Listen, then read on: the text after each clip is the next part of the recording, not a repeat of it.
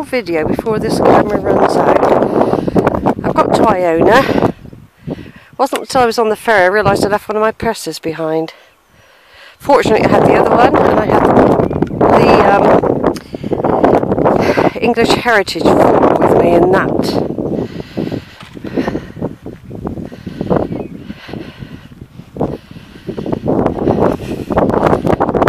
So here we are, the Abbey.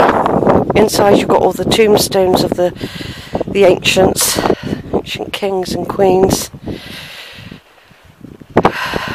Of course, losing something always makes me anxious, doesn't it? In case someone pinches my purse.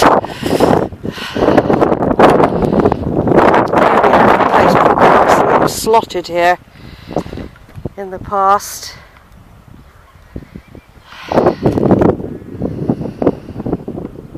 Mull is over that way. You can actually see on the end.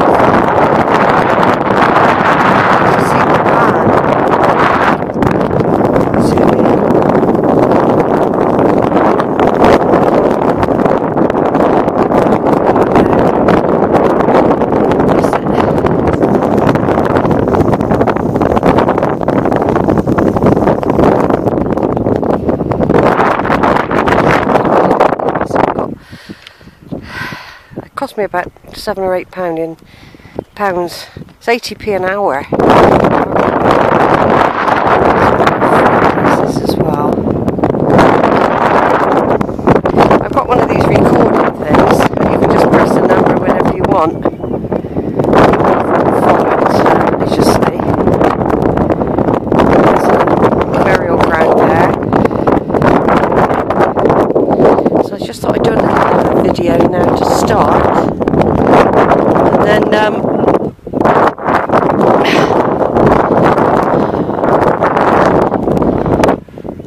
go inside.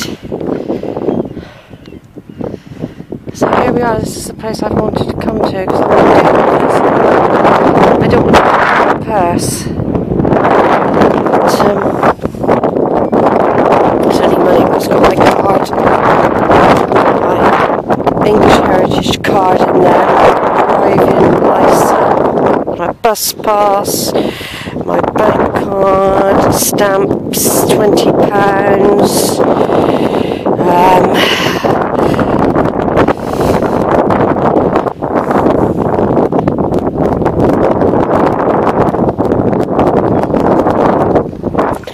I'm getting really bad at losing things lately.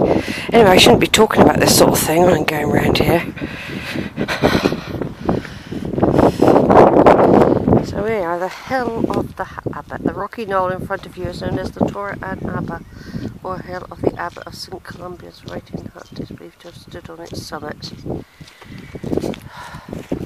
Hi! So that's what's supposed to have been up there then, the writing hut of St Columbia.